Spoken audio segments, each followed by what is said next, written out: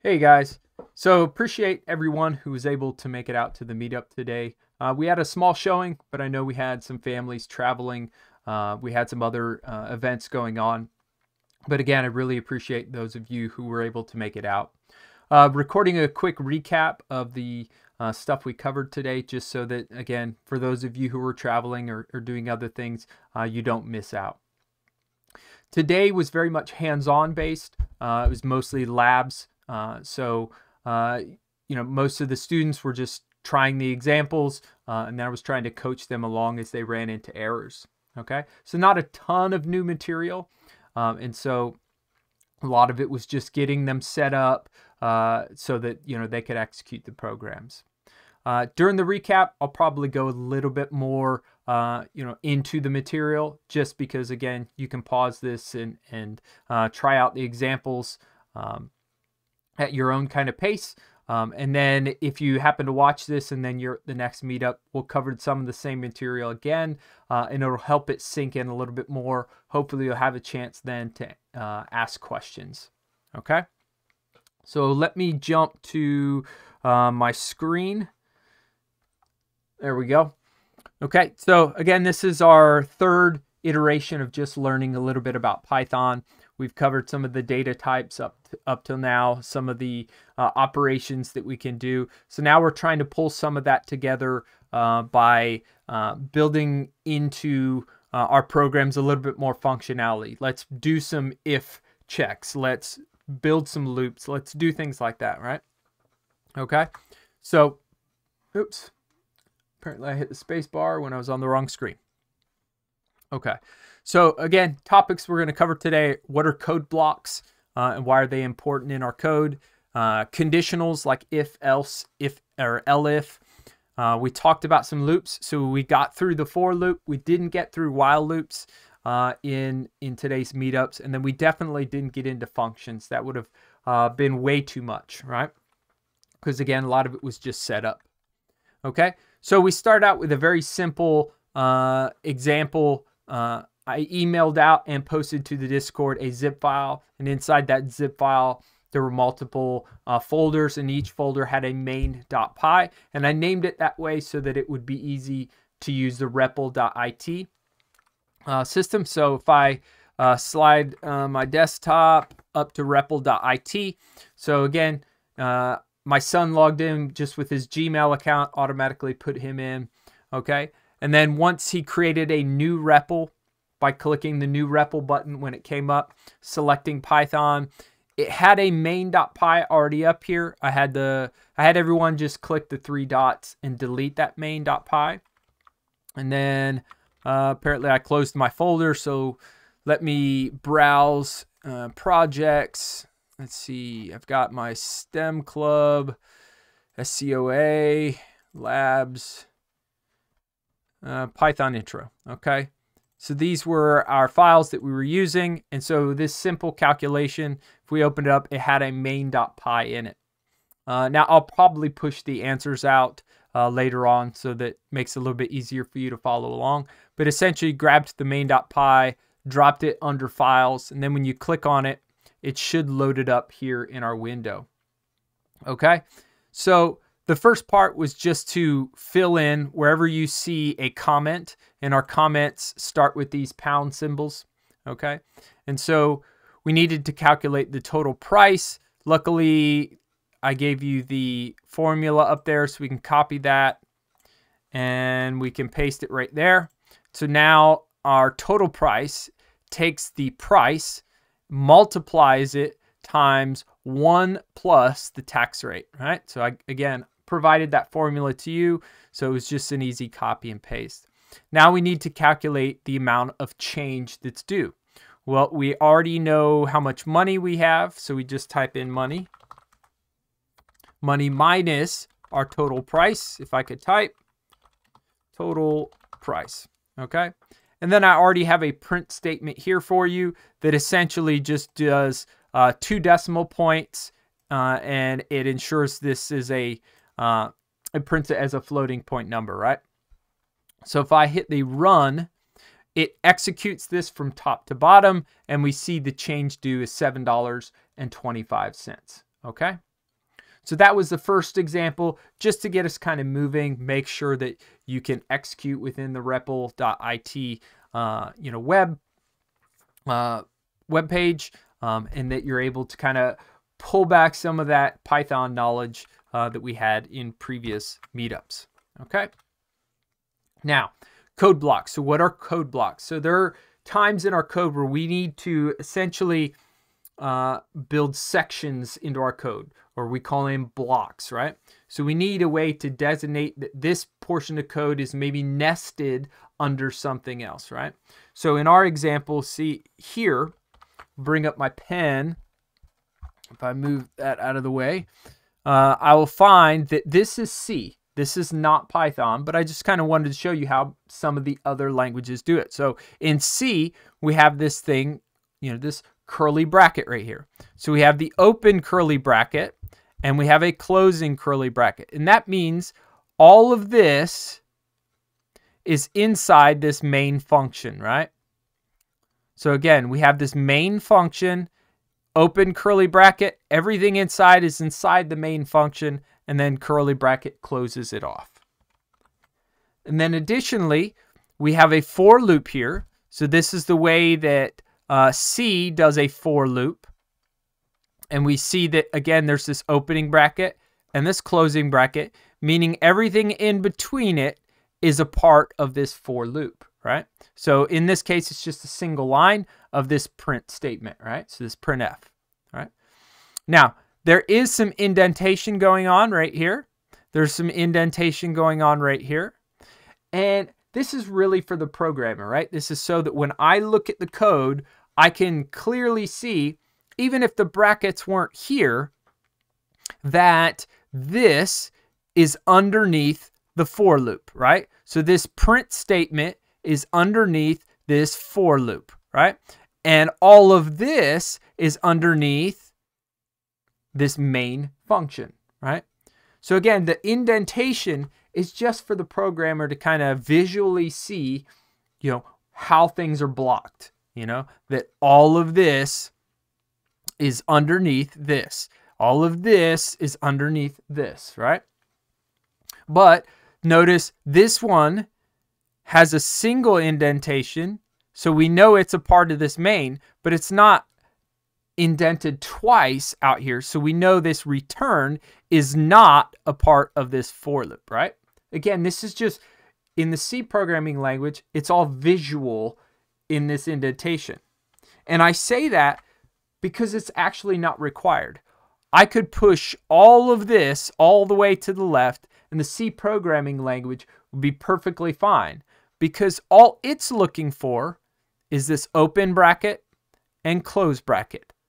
Open bracket and close bracket. That's what it's looking for to determine what is a code block. What sections of code get nested underneath other sections of code, right? So that's how C handles it, right? Python is different. Python, because I didn't have to do this bit of indentation, again, I could cram everything to the left and the language would be fine. It would just make it ugly. Well, Python tries to enforce a little bit of knowing what code is nested underneath other pieces of code and forcing the programmer to write in a way that makes it visually appealing, right? So we don't have opening brackets, we don't have closing brackets, but what we do have is this colon, right? And it's now a requirement to have indentation. And typically for a Python program, that's 4 spaces.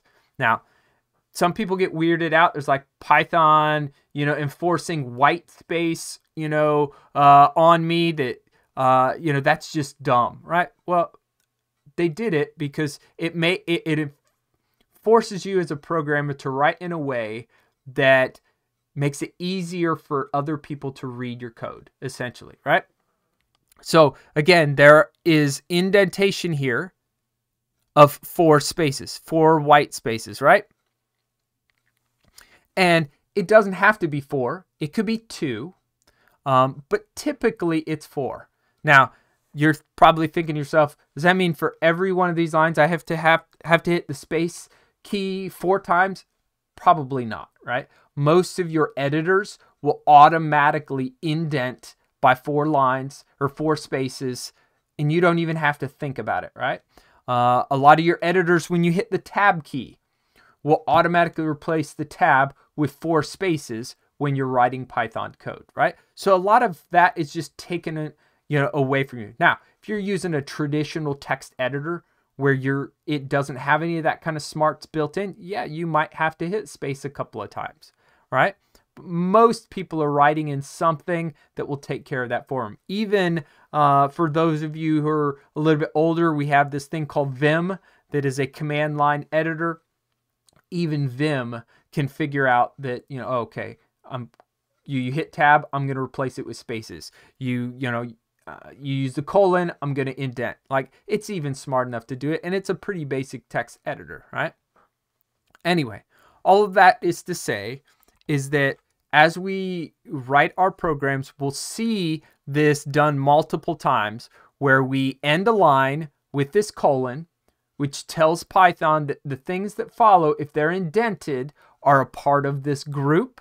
And so again, we have some indentation going on. And so this print statement is inside this for loop. And so we'll find here in a bit that our for loop basically loops over all of the elements within what we call an iterable, some type of object that has multiple elements. Each one of those elements gets passed across one at a time. And all of the lines then that follow this for loop that are indented, it knows is a part of this code block, and it will run each one of those one at a time. And then once it reaches a point where you've stopped indenting, it will loop back to the top and begin running it again for the next element, all right? So again, none of these brackets, it's just a colon and some indentation denotes that, we're in a code block, right? So let me turn this off and we'll go to our next page. So a conditional, right? So we need some way to evaluate things in our code, right? And so we've already seen the use of greater than, equal to, a lot of things like that, right? Well, our if statement will help us evaluate those things, right? So the if is going to look for some kind of condition to be to the right of it, and it needs to evaluate to true or false. So in our case, we have speed greater than or equal to 88. So we have some variable called speed, and we're going to check to see if it's greater than or equal to 88. If it is, notice the colon. All right, so notice this colon here. So if this evaluates to true, I'm going to go down and start executing the lines that are indented directly below me, right? So this line is indented. So if this is true, I'm going to go ahead and print, you can travel through time. If this is not true, let's say my speed was 65, this is now false. And so the if statement is going to go down to the next the next block that's not indented, right? So it's in line with it. And it's going to see if it needs to do another check. So in this case, this is an elif, meaning it's the combination of else and another if statement. And so elif, else if, speed is greater than 65. So then we set it, or greater than 55, we said it was 65 earlier. So now this evaluates as true, which means it's going to look for the next indented block, and it's going to print, I see a speeding ticket in your future. Now let's say we were only going 50. So the first time through, if 50 is greater than or equal to 88, this is false. So it goes down to the next one. Elif speed is greater than 55. This is also false. So it goes down to the next one, and it hits an else. Now, else doesn't check to see if, some other condition. It just automatically begins running what's nested beneath it. So again, we have indentation here. So this print statement is nested underneath underneath of our else. And so it prints Sunday driver, right? So Sunday driver should be output. All right. Now, if this evaluated is true and it prints this line, it's going to print whatever's indented, and then it's going to jump out of this entire block, right? So this is the only print statement that's underneath of here. So it's going to jump out and begin executing whatever lines are below, right? Oops. If this is false, it comes down here, evaluates this. If it's true, it executes this line and then jumps out of here and begins executing the next couple lines, right? If neither one of these are true, so they've both evaluated as false, because else doesn't really check for anything, it automatically executes this group or this code block. And then once this code block is done, it begins executing the lines below it. Okay? And I mention that because in one of our next examples that may, come up. Okay? So again, these are just conditionals. We're going to check one. If it's true, we'll execute it, but we don't execute the things, directly below it. We automatically jump out, right? So the first one that is evaluated as true, it executes. Right? So I could nest as many one of these elifs as I want. It's just going to continue going one by one until one of them evaluates as true. And then it's going to jump out of the block. Right? So now we jump into our if-else hands-on lab. So if I go back to my window, I'm going to go ahead and delete. And you could create a new REPL. Oops. You could create a new REPL. I've just decided to keep the same REPL open, and I'll just drag files into it. Okay. So here, instead of our speed that we're evaluating, we're now evaluating our age. So if age is 18 or over, indicate they can vote and drive. If age is 16 or over, evaluate they can drive but not vote. If age is less than 16, indicate they can neither drive nor vote, right?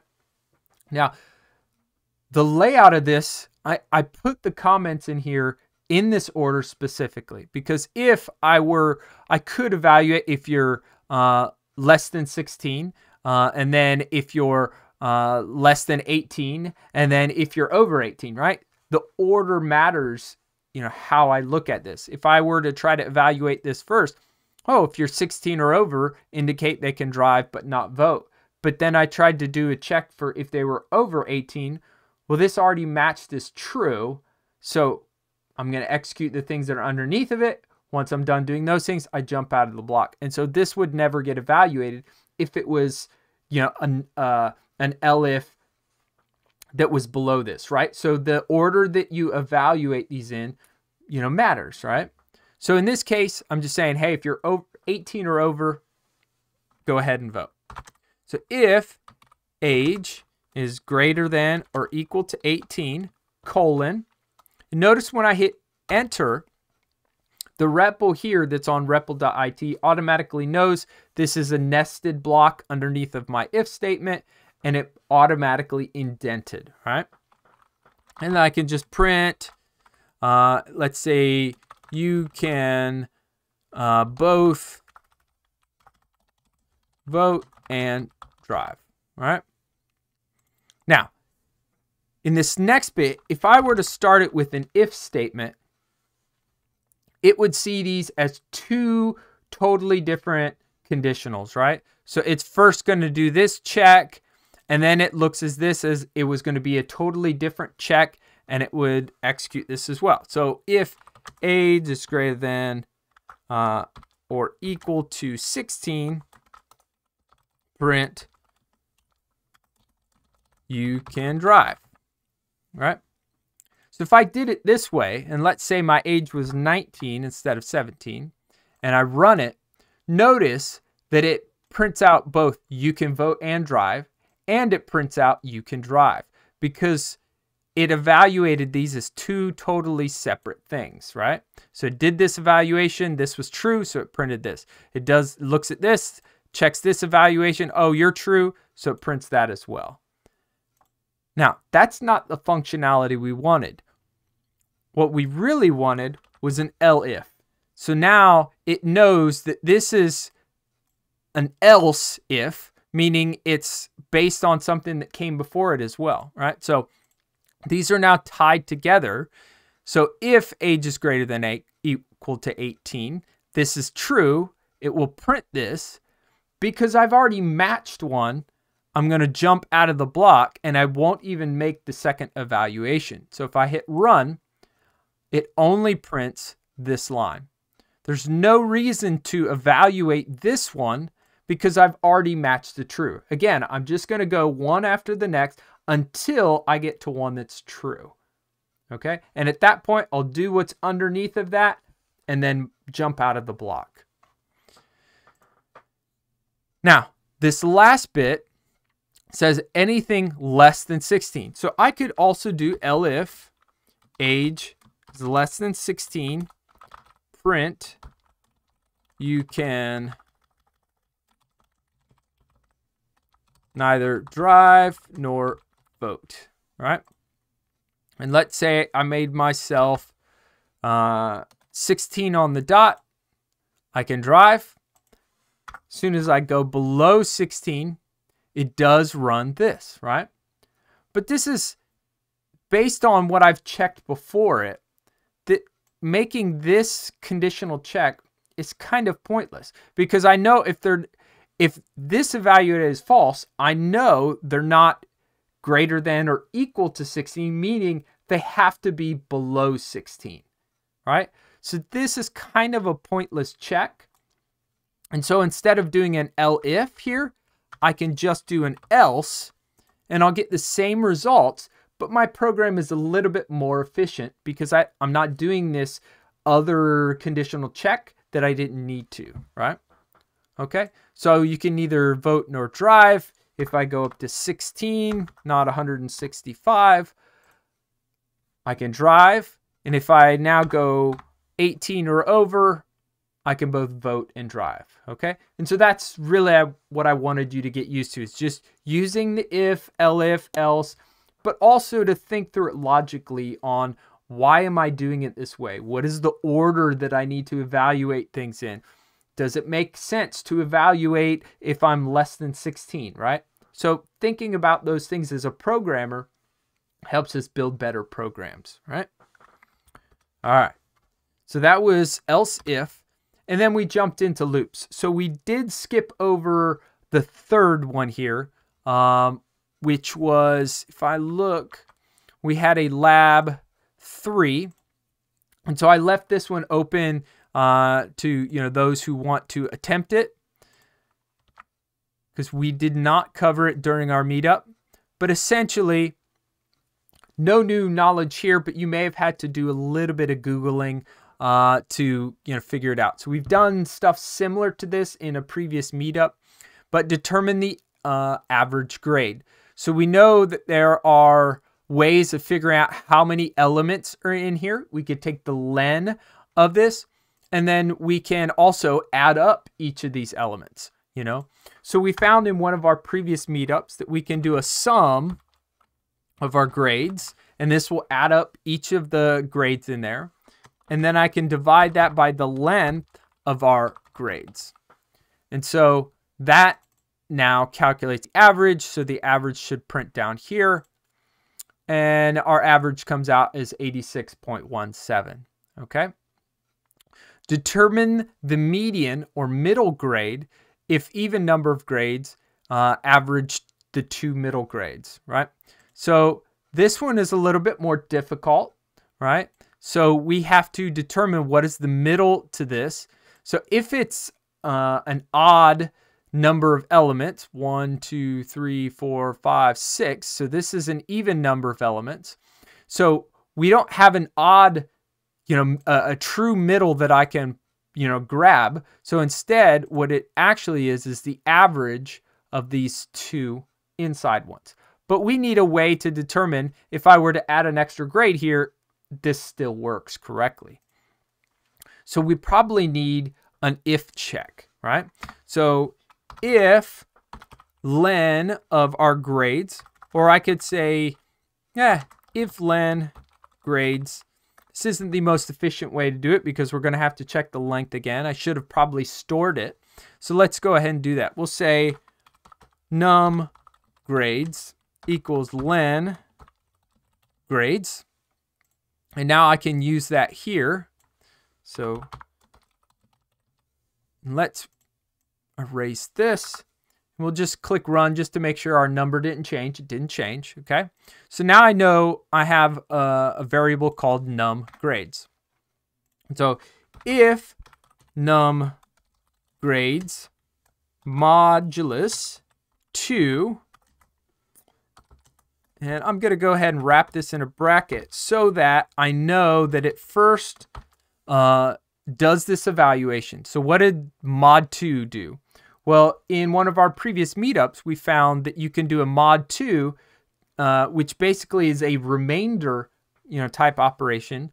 So it's going to divide our number of grades by 2, and then it's going to return to us the remainder. So if it's divisible by 2 and it returns a 0 to us, we know this is an even number, right?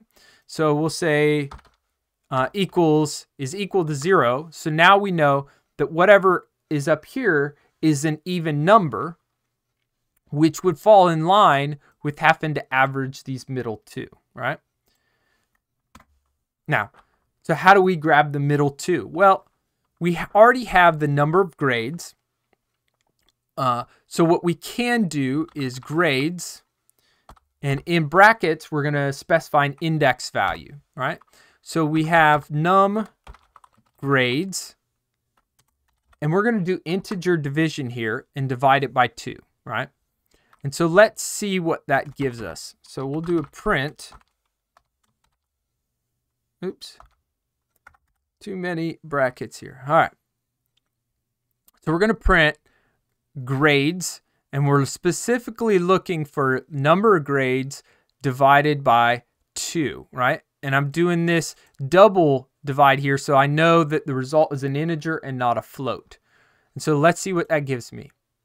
Okay, first off, it gives me an error because it's num grades, and I put num grade somewhere right there. Num grades. There we go. So it gave me 88, which gives me this guy right there. Okay, so now I need the one directly below it.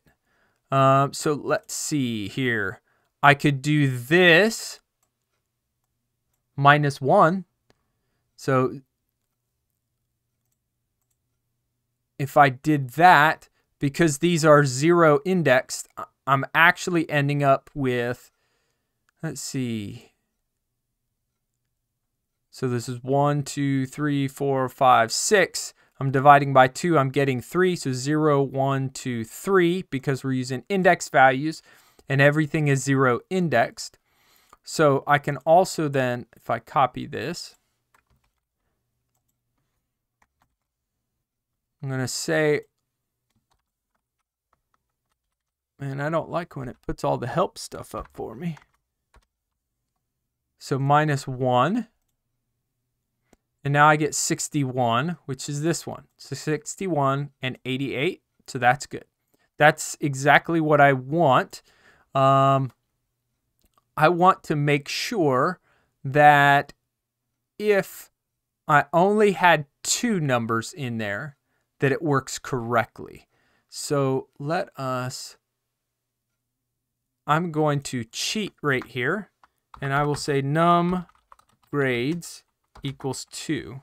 So even though I have more than that up here, I want to make sure I didn't shoot myself in the foot, and I would get 90.5 and 100. So it works correctly if there's only 2 grades. Now, if there was only 1 grade, this wouldn't evaluate as true, and I would do the next thing. So this is good. So I'm going to take that out, and we'll say, instead of printing them,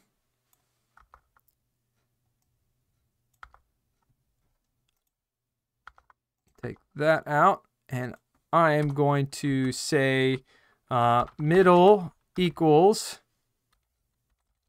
this plus, let's see if it'll let me do that.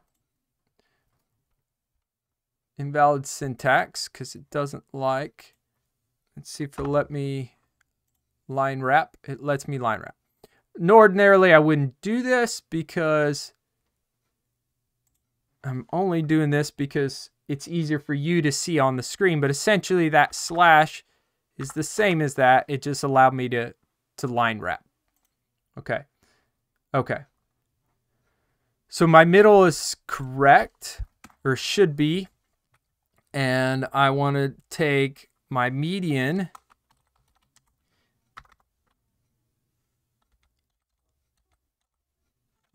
equals middle divided by 2. If I run this, it's 74.5. So let's see, that should be 61 plus 88. If I bring up my calculator here, 61 plus 88 divided by 2, 74.5. So I'm calling that good enough. All right. So that's if it's an even number of values. Else, let's make sure we hit that back. So else, meaning if it's an odd number, then we're just going to choose the middle value, right? And so let's say this was 99 wasn't here. So it would be 1, 2, 3, 4, 5, meaning 1, 2, 3. So it should come back with 61 if it's an odd number. So let's try that.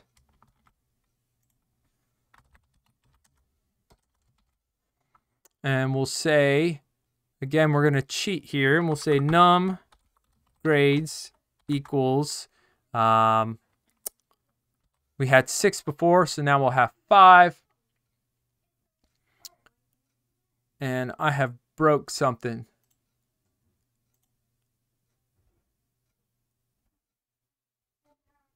What have I done?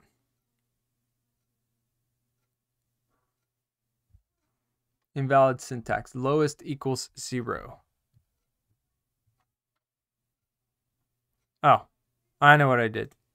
I'm missing a bracket right here. So my copy and paste thing, I forgot to get this last bracket. And so the REPL was confused and it didn't know what to do, and eventually figured out, hey, there's an error in my syntax. So it does output 61. Okay. And that was this middle one here. What happens if I only had 1? Does that still work? It says 90.5, which it still works. So that's good. And the only time it probably wouldn't work is if I was at 0, and then it should blow up in some way, shape, or form. So let us, I could make a check at the beginning. Now if num grades equals 0, meaning there are no grades, median equals 0. We'll just do that. And so it outputs correctly. If there's 1, it grabs the very first one as the median. So that's good. If there's 2, it averages 90.5 and 100. 95.25 looks about close enough, right? But if I take this out, so it's actually using the correct numbers, we should be good, right? Now, again, this was much harder than you probably had to be, but hopefully with a little bit of Googling, some thought, and maybe watching this video, you can kind of understand what's going on. This one was super easy. The median, not so much, right? Okay, determine the lowest grade. Well, this is pretty easy. There's a function called min, and I just have to give it my grades. And just along with that, the highest grade, there's a max. Okay, so Python makes that one pretty easy. If I run that, I'll see the lowest grade is 61 and the highest grade is 100. Okay, so not too terrible. This one, arguably, I probably made more difficult than it needed to be.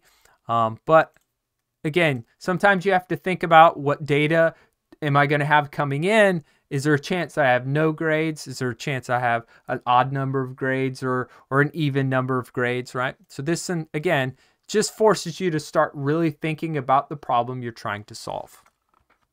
Okay. Now, loops. So there are two primary looping methods that we use. There's the for loop and there's the while loop, right? So in the example I gave in the class was you have a game, and a game is going to have some type of game loop, meaning that what are the things that it's going to do over and over again? Maybe it has to update my position. It has to update the position of the people around me. It has to calculate, did anybody die because we're fighting? Meaning I need to, drop that person's loot and they get exited from the game. Lots of different things. But essentially, it's going to do those things over and over again. Once it's done everything it needs to do, it starts over. I'm going to calculate my position, the position of the people around me. Has anyone died? Those sorts of things, right? So there's some repetition in our program that we need to make sure happens. So for loops in Python essentially take something that we call an iterable, meaning that it has multiple elements that we can loop over, right? And then it's going to give us access to those elements one at a time. Whereas a while loop is more like, hey, there's some condition that is going to indicate to me whether I should continue doing something or not, right? So in the case of like the game loop, maybe I'm going to keep going through this game loop until my hit points reach 0, in which case I've died and I now need to exit out of the game, right?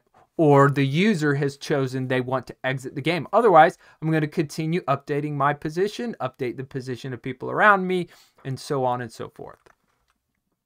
So for loop, again, just takes some type of iterable. What is that iterable, right? Maybe it's a list, because a list has multiple elements that we can access. A set, a dictionary, even the letters of a string, right? So if I have the word loop, I can first loop across the L, then the O, then the second O, and then finally the P, right? So the example that we have here is I built a tuple, and what it contains is the word Sunday, Monday, Tuesday, Wednesday, so on and so forth. And so in our for loop, what happens is we take the variable day of week, and it's going to one at a time take those elements and place them in day. And then notice we have the same kind of structure here where we have the colon and then we have indentation. And then I'm going to print day. So the first time through this loop, Sunday comes across and I print Sunday. The second time through the loop, I go Monday and I print Monday. And so we see this output essentially loops Monday or Sunday, Monday, Tuesday, Wednesday, so on. Once I get to the very end of my loop, it knows there's no more elements to loop over, and so it exits the loop and begins executing code below the loop, right? And so again, it depends on the type of object we give it. In this case, I gave it a tuple, and this tuple contains strings, and those strings, I take one of them at a time. Now, if this was a string itself, so instead of days of the week being a tuple, it was just a word, it would take, the individual characters. So maybe in the case where I had the word loop before, the first time through loop, I would print L, and then I would print O, and then I would print O, and finally I would print P, right? So it depends what you're giving it, but essentially I need some type of iterable that I'm just going to continue to loop over, okay? So now we jump into our for loop example. So I'll slide up. I'm going to go ahead and get rid of this example. I'm going to go ahead and, go back to my folder, for loop, and main. Okay? And so the first thing it's asking me to do is join and print the fragment. So this isn't really a for loop portion, but makes you think about maybe what you're doing. So how do I join things in Python? Well, it happens to be that each of these elements in this list are strings. So we could Google, how do I join strings in Python? And you might find that there's this thing called join, right? So if I'm back in my REPL, remember how we could use dir to find out what are the different things that I can access? Well, if I'm given a string, and that's shortened as str in Python, there's all of these methods I can use. Let me try to zoom in just a little bit, and I'll find that there is a join method. So what does the join method do? Well, I can do a help on str.join. And I'll find that it takes an iterable and it concatenates any number of strings, right? So the example they give is they have this quote.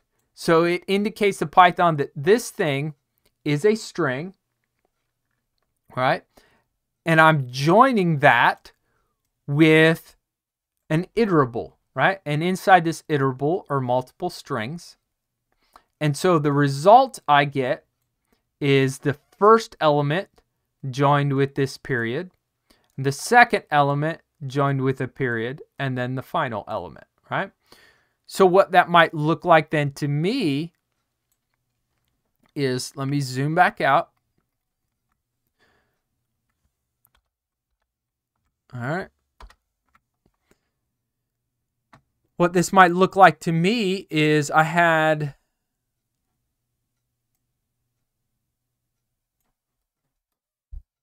I'm hoping it'll drag those over. There it goes. So I have all of these elements and I want to join them together. And so I could just do a print. And inside my print, I'm going to have my join. And I'm going to give it an iterable. And we'll see what that looks like. So if I hit run, it does join each of those together, and I have supercalifragilisticexpialidocious, which is, you know, a famous saying if you've ever watched an old movie. I'm sure some of you'll know where that comes from, but anyway, I could put a comma in here, and notice it now joins each of these with a comma, but I like it to be all together. So now it's supercalifragilisticexpialidocious. Okay. Now, here's the for loop example. So loop over the fragments, printing each one on a separate line. Right? So that should be pretty easy. So we have our for loop.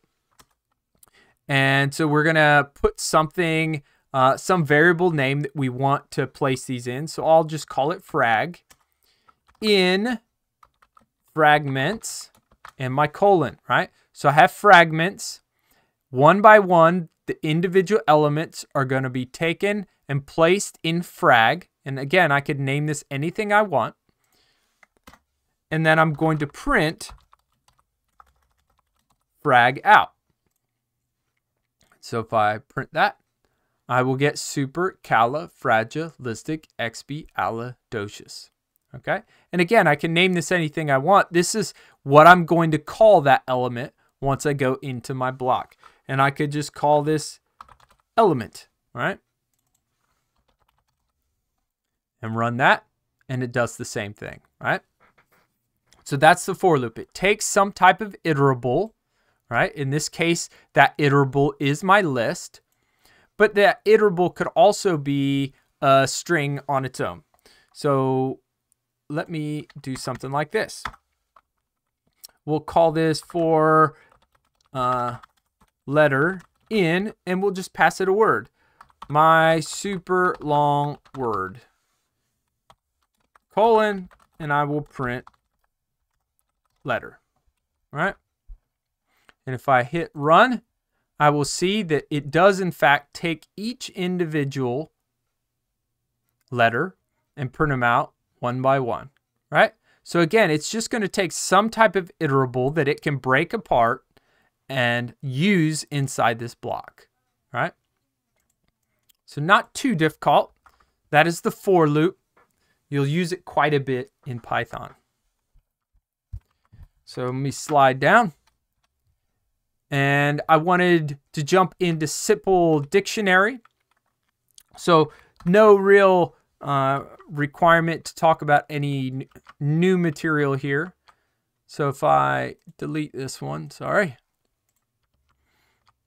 and I go to simple dictionary, hopefully I remember what I put in here because we did not check out simple dictionary during our meetup. And let's see, item price, I've got flour, eggs, butter, and milk. There's a price, so the name of the item and then the item's price, it looks like.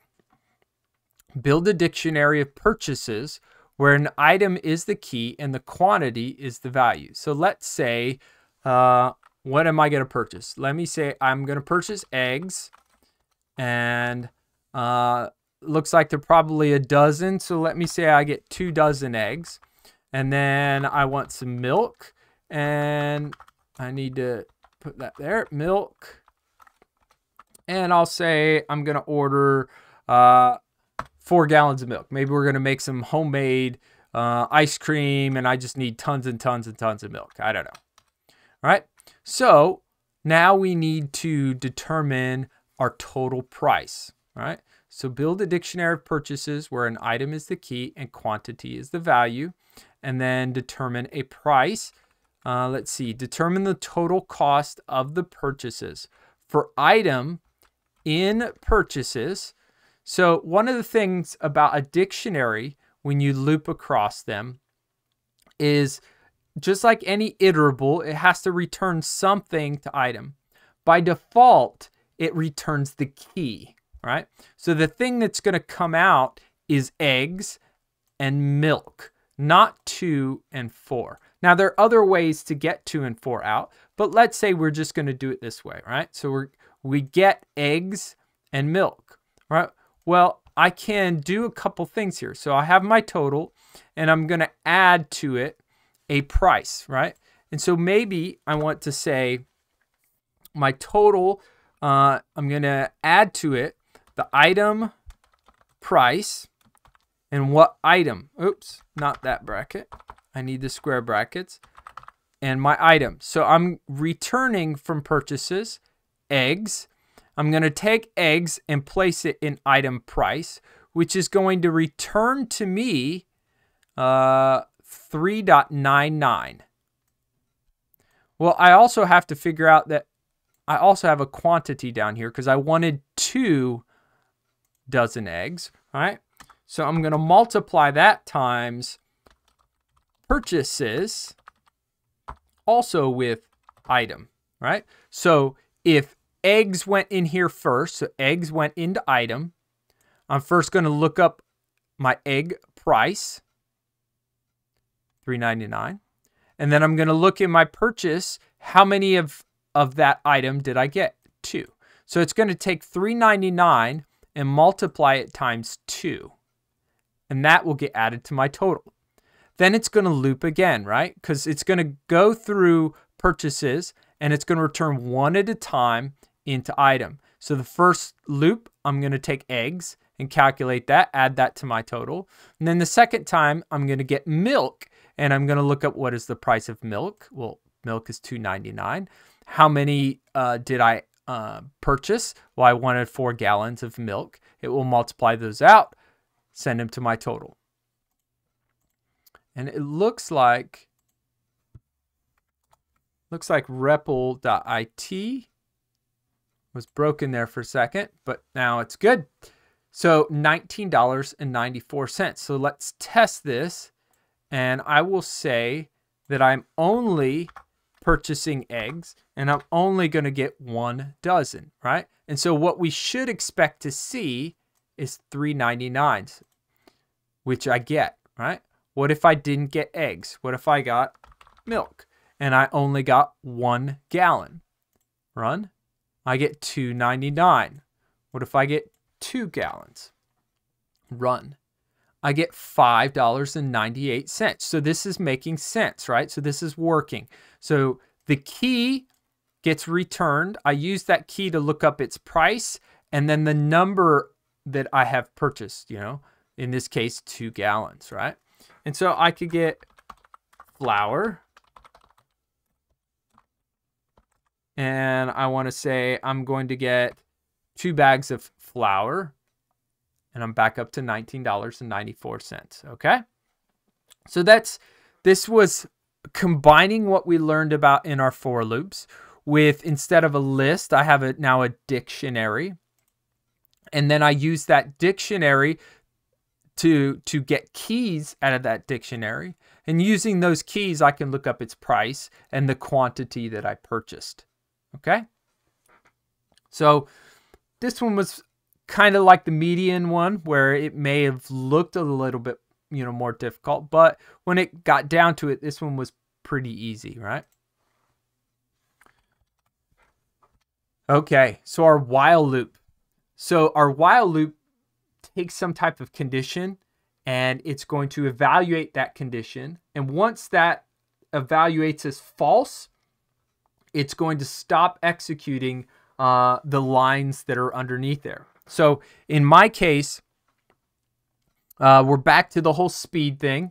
I don't know if anybody caught the whole 88 thing. This is, you know, if you go over 88 miles an hour in Back to the Future, you can, you know, go into the future or the past, right? You can time travel. Okay. So I have a car, and this car is an object in and of itself. So I made it. I don't have it on the screen here.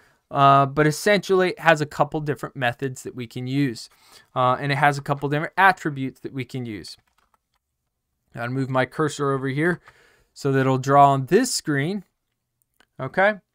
Now, what we see is I make a car and then I check. Is my car's speed less than 88? If my car's speed is less than 88, so if this evaluates as true, I'm going to execute these lines because they are nested underneath of the while by indentation, right? Because I have my colon here that says, hey, I'm going to go into a block. These lines are indented, so it's going to execute those lines. It will not execute this until this evaluates as false. Once it evaluates as false, then I go down here and execute this line. Otherwise, I'm going to keep looping through this while loop, doing this over and over again. So my car starts out with speed 0. And I know that because in this first print statement, my speed is 0. Well, then I accelerate by 10 miles an hour and it loops back up. It evaluates this. Is my speed less than 88? Yes, it is. It's only 10. So I print my speed, prints 10, and then I accelerate by 10. So now I have printed here. I've now added 10. So I now loop back up to here. I evaluate, is 10, or nope, now I'm at 20, sorry.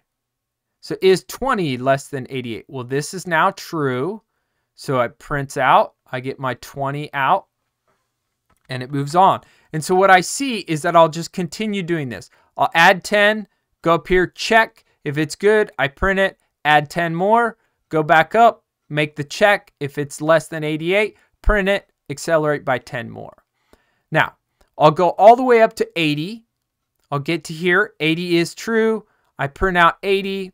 I accelerate by 10 more. I'm now at 90. So 90, I come up, look, I make the check. Is 90 less than 88? No, it is not. So this is now false. So this exits out of the loop and comes down here and prints this statement. So I notice the last thing I print is 80 miles an hour. And that's because 80 was the last one to evaluate as true. It accelerated by 10 more. It's no longer true. So the next time it looks, it's false. It executes Great Scott. All right. A little Back to the Future for you. Okay. So nothing too difficult there. It's just each loop, you're going to evaluate whether this is true or false. If this is true, execute the things that are inside this block. Otherwise, exit the block. Okay? So I didn't have a while lab for you, but we moved on to functions. And again, I didn't cover this during the meetup. So this is bonus material for you if you want to learn a little bit about functions before our next meetup. So functions. If we're writing a long program, there might be sections of our code that we use multiple times. For instance, in our example, we wrote a little script that calculated the price of something, right?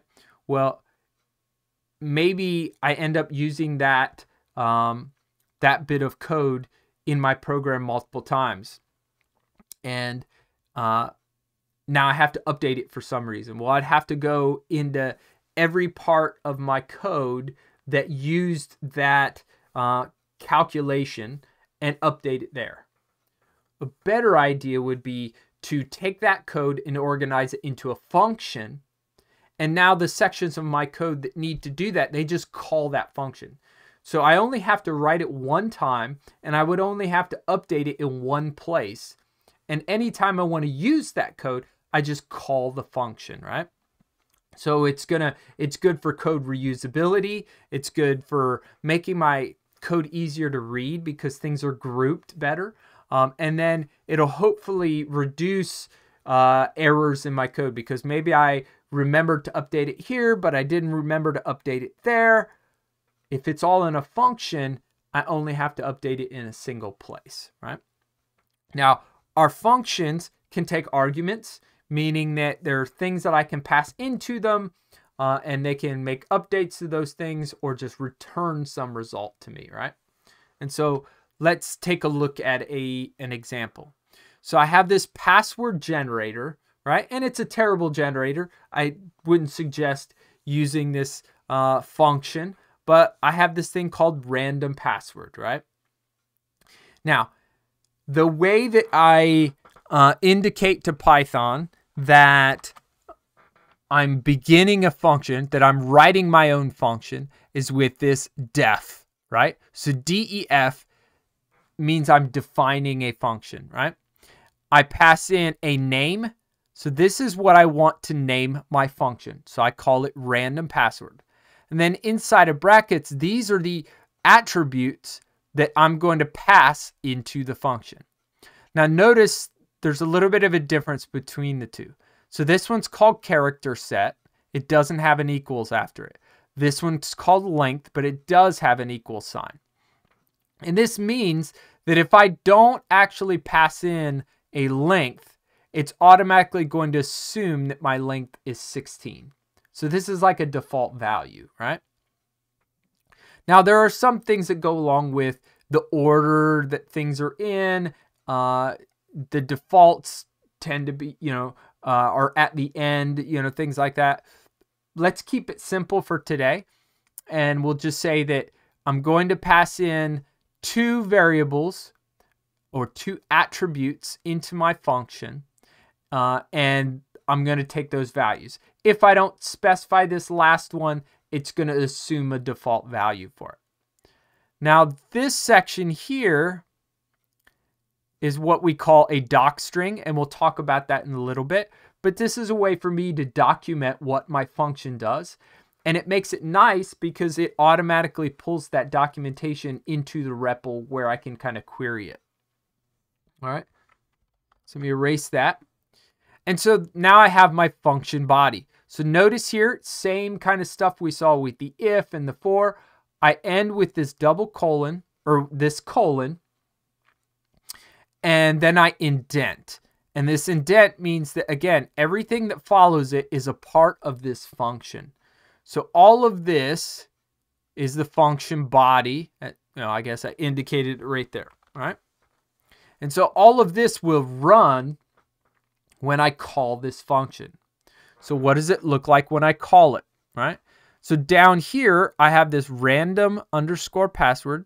Notice it's the same thing here. This is me calling the function, and now I'm passing something into it. I'm passing some type of character set, and I'm passing the number 32. So this character set doesn't need to be called the same thing. I just happen to have had the variable names called whatever. I could have called this, my character set down here. And then it just, again, renames it up here inside of this function. Okay? So the character set gets passed in. This number gets passed in for length.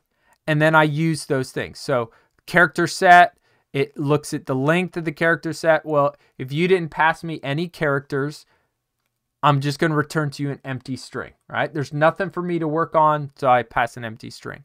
Otherwise, I'm going to create this variable called password. It's an empty list. And then I have a for loop. Now, there's something weird here that we see, and this is an underscore. This in Python is a programmer's way of saying, I know something is going to be passed to me, but I don't care what it is. I'm going to loop across these things, dropping their values each time. And the reason that I'm doing it here is there's this function called range, and it's going to generate a range of numbers up to, but not including, this length. So here I passed in 32, so this is going to be 32 right here. And so range is going to pass in 0, then 1, then 2, then 3, all the way up to 31. Once it gets to 32, it jumps out of this for loop, right? And so all I'm using this range for is just to loop then 32 times, right? And so in my password, this list, I'm going to append to it, meaning I'm going to add to the end some character from the character set. There's this function, or there's this thing called choice that I imported. Again, this isn't the part that you should really be focused on. It's just the setting up of a function. But I kind of wanted to walk through it so that you kind of see what's going on. But essentially, choice takes an iterable, like my string, and it's just going to randomly choose a letter within that string, right? And so randomly, I'm choosing one letter, and I append it to the end of my list. And then once I've gone through here 32 times, I then join all of those letters together and return it. And so what gets returned gets then assigned to my password, and I print my password, right? And let me look to see if I kept a copy of this program. Because again, we didn't go over this. Let me slide up. Oh, come on. Oh, I think I broke it. Of course you would.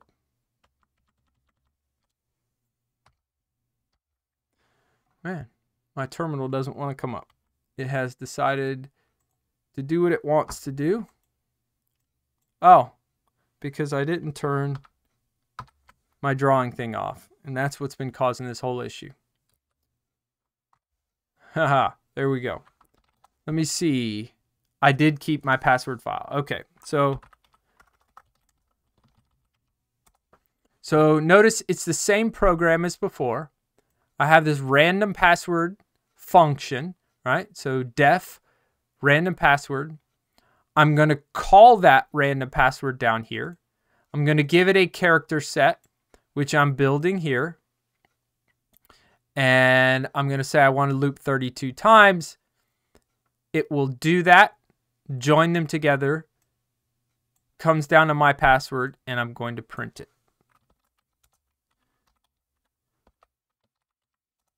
And so what I get is a randomly generated password each time, right? And if I wanted to, I could make it a different number. I could make it 6 characters long. Now when I execute it, I get 6 characters. Okay? So nothing too crazy. Obviously, this code is a little bit more complicated and uses some other imports, some other functions that we haven't seen before. But the preface is, or the point of this is that we use def to define a function. I give that function a name. That function may take attributes. It doesn't have to. Depends on what I'm trying to accomplish with my function. I do some things inside my function, and then I return some value from it. Now, not all functions will have a return. Maybe it just updates something in one of these attributes that I give it. But in my case, it does return a value. So when I call this, that value is returned. It's then assigned to the variable myPassword. And now I print it out, right? So not too crazy complicated, but if you've never seen it before, it might look a little bit odd. So let's go back to our slides, okay? So I have my function definition at the top. I have some attributes. The body of my function is defined because I used the semicolon or the colon here, and then I indented all of the lines underneath of it. And then I call it down here, okay? So the docstring, as I mentioned before, is a way to indicate to somebody maybe looking at your code, what does this function actually do? And so you can put whatever you want in here. I tend to like to put my function name, the value types that are coming in. So in my case, this was a string, so I put string here. This was an integer, so I put int. And I'm going to return a string, right? So this is an easy way for somebody to look and kind of get a feel for, okay, I have to pass in a string and an integer, and I'll get a string back. And then maybe I'll write in, what does this function actually do? And then notice here, I have this help documentation. It's automatically built for me based on the docstring that I put in. So since I still have that program around, let me slide back up, bring up my terminal. So I still have this password.py, and I can call this with Python 3. And Python 3 takes a switch for -i, which says, make this interactive. And I'm doing that because it's going to not only run this program, but it's then going to leave me at a prompt. And so when I hit, just type in dir, I can see that my function, because it was defined, is there.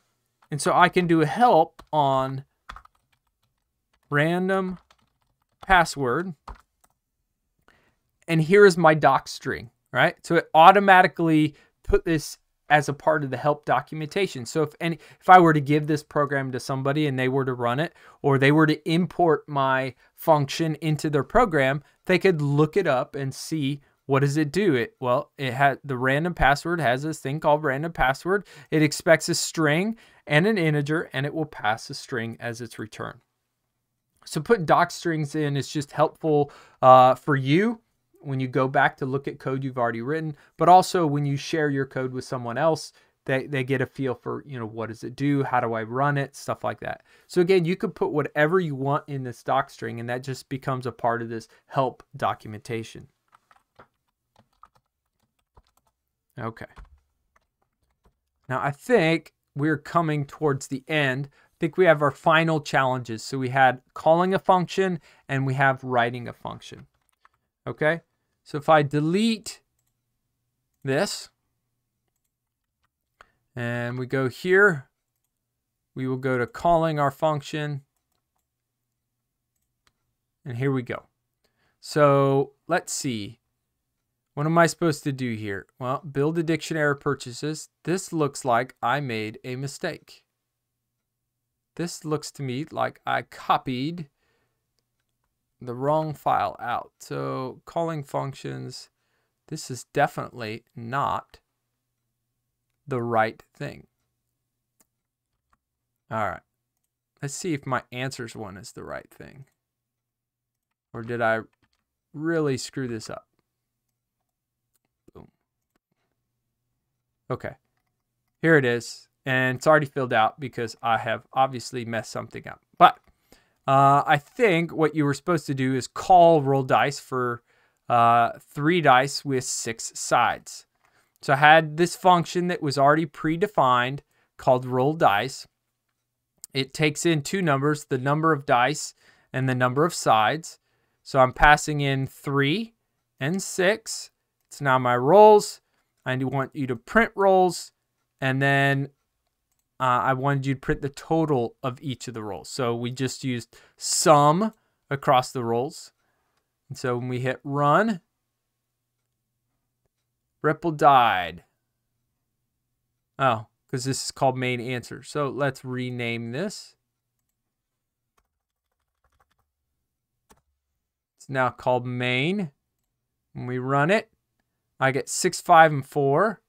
So let's see. I rolled 3 dice, so I got 3 back with 6 sides. So it should have been 1 through 6 are the possible numbers. It looks like everything was done correctly. And then we summed it. So 6 plus 5 is 11 plus 4 is 15. So it looks like it's working, right? And so each time we run it, we should get a different set of numbers, going through. Okay. So I apologize for messing that up, but essentially the big part was being able to call the function, putting in the proper parameters or attributes to that function, and then summing it up at the end. Okay, so the other one, I think, was writing your own function. So let's see if I screwed that one up too.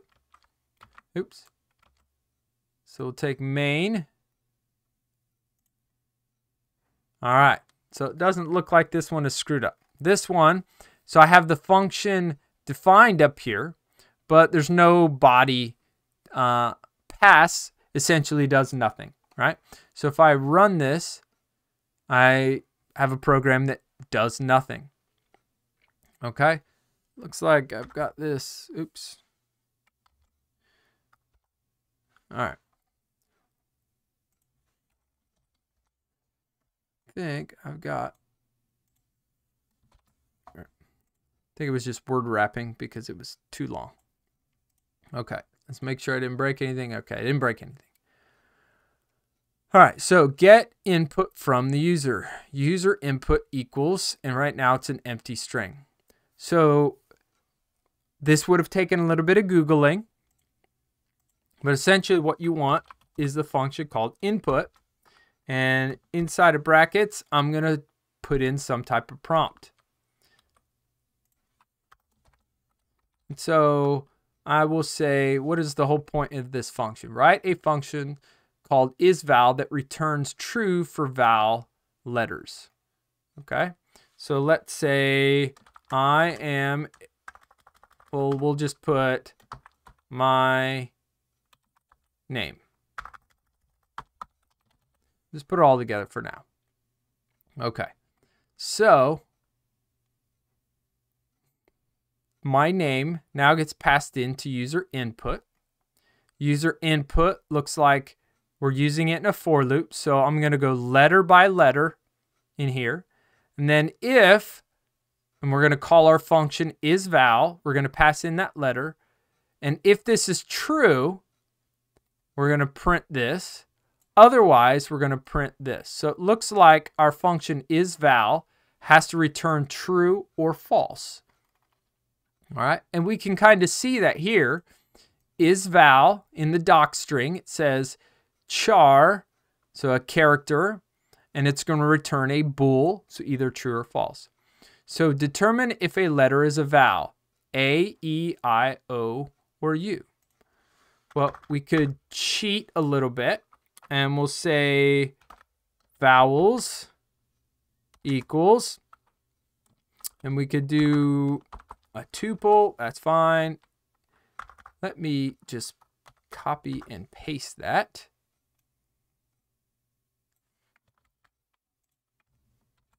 All right, A-E-I-O-U. If, well, we could do a return of letter in vowels. Okay, so first it's going to take this letter in that you give it, and then it's going to do a check to see if it's in that. If it's in there, this will return true. If it's not in there, that will return false. So this is kind of the same as something like this. If, well, let's not do brackets, letter in vowels, return true. Else, return false, right? So that's the same kind of thing as that, right? So this is just a short way of saying, because this is an evaluation, this is going to look at true or false. So I don't really need to return true or false because I'm already returning it right there. Okay. Run. And I have broken something. So I have an error somewhere. And it's looking for my error because this is taking a while. Or letter in user. Oh. I got it. Haha. Here I am waiting for it. Let me stop. It was prompting me. This is the prompt. Give me some input. So it was waiting for me to type something. Some input. And so when I print it, I hit enter, the S goes in because this for loop. S is not a vowel. O is a vowel. M is not a vowel. E is a vowel. I is a vowel. So on and so forth. Right? So this input function, this is what happens when you talk and type at the same time. This is a prompt. And so this prompts me for something. And so it was waiting for me to type something. I hit enter. And so some input got assigned to user input. User input went into this for loop. And so we went character by character. And character by character, we passed to isVal. IsVal evaluated whether or not that letter was in this tuple of vowels. And it returned true or false. So if this evaluated as true, we printed is a vowel. If it evaluated as false, we printed is not a vowel. Oops. All right. So although we had some difficulties because my brain is not functioning at this point, once we figured out, it was waiting for input, it went ahead and looped across all of those things, indicating whether or not they were a vowel. Now, notice here that I used all lowercase, and I only evaluated lowercase. What would happen then if I ran this and I put A? So we know A is a vowel. It will say A is not a vowel. And that's because what it's looking for is lowercase a. So what would probably be better is to do something letter dot lower. And now when I run it and I give it a capital A, it will convert that capital A to a lowercase a, and it will say A is a vowel. Okay? Now the way I would know that, again, I can do a dir on a string, or a char,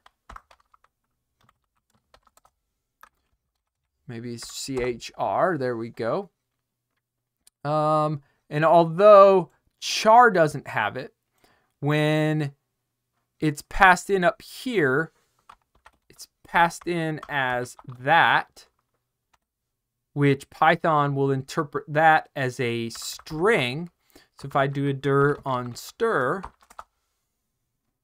I do have a method called lower, just like I have a method called upper, which is right on the edge there. So upper, right? So that would convert it to uppercase. But in our case, all of these were lowercase. So I convert this one to lowercase during my check, right? So again, might take some, a little bit of Googling, a little bit of experimentation, but still technically not anything too difficult. We just have to understand what's going on. We have a function, we need to call it, it needs to return true or false. And based on that true or false answer, we print is a vowel or is not a vowel. Okay? And I think that was it for the meetup. And I'm sure this video has gone way too long, which it has. So I apologize for that. Nobody's probably watching at this point, but hey, it'll be out there in the ethers for somebody to pick up. Okay, so that was the last challenge. That's the last slide.